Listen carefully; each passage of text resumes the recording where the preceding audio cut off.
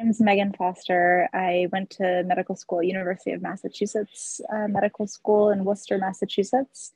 I am now a second year resident practicing in family medicine at Swedish First Hill Hospital in Seattle, Washington.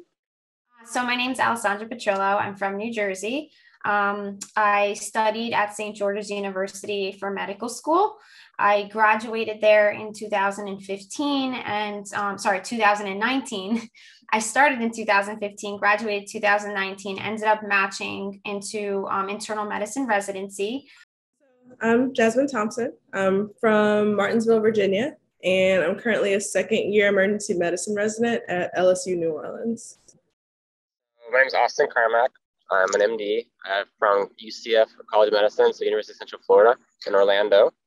I graduated in 2020 and in the middle of the pandemic, and I'm at Robert Packer Hospital right now in Sayre, Pennsylvania. So it's a small rural program. It's one of the oldest programs for surgical residency in the history. I've kind of always really wanted to be a primary care doctor.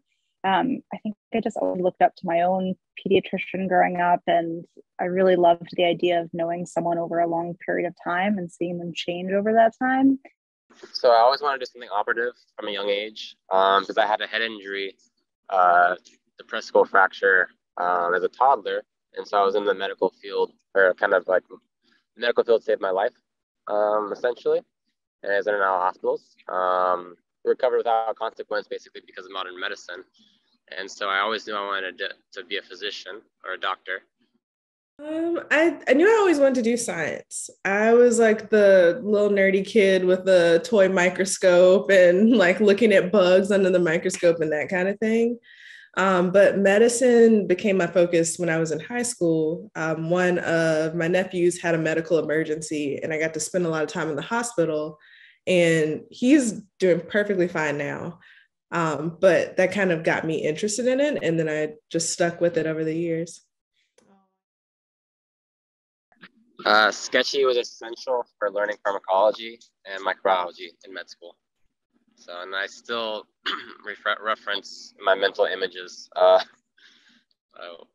clinical practice. So it completely changed how I got through my infectious disease course, how I still think about antibiotics, and I still am able to keep different things straight in my head. It really created a framework for how I could remember things easily. I still used it for my step 3 exam, which you take, sometime in between your first and second year of residency. So I really think having those visual clues that help make really dense material, both dense and boring material, much more engaging. It came to a point where I relied on Sketchy to pass my exams because it's really hard to learn through lecture styles. Sketchy is one of those things that if you're a visual learner and you remember pictures and you can remember voices, it is like the ultimate way to study. I definitely think that it helped solidify a lot of especially microorganisms.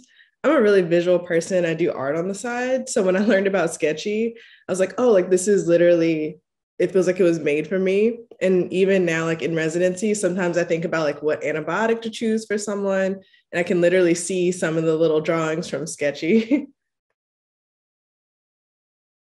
In terms of studying, you should really, especially for all of your big, step exams, really focus on what works for you and really, really try not to compare yourself to what others are doing. I think there's this incredible pressure to think, oh, well, someone is using this particular resource to study, or they're doing X number of flashcards a day. And I think that can be really intimidating, and it can create a really toxic environment. And so you really just have to figure out what your learning style is and know that learning style might change as you move through med school, and that's okay. And to be flexible and patient with yourself to figure that out. Exposure. So you don't know something if you don't know it. And so just if you think you're interested in it, just reach out to a preceptor or reach out to a mentor in that field, and then try to get you immersed with it. So my advice is just to be persistent and continue learning. And just when you think you know something, don't give up and keep on being persistent, because there's so much information in this field. And if you keep going back to the basics over and over and over again, things will continue to stick and make sense. And utilizing Sketchy in that way, in a sense where, say like even in my stage right now where I'm in residency, going back to those basics of micro, of farm, of pathology is going to make you a better doctor. So, and being a better doctor means that your patients are getting better care. And again, it all comes down to the basics. So that would be the advice I would give. I think one thing I wish I would have told myself more, or what I could have told myself, is just lean on the people around you. Let people know what's going on. If you're having a bad day, you're having a hard time with, whatever part of med school you're in, tell people, because people are so much more willing to help than you'll ever know.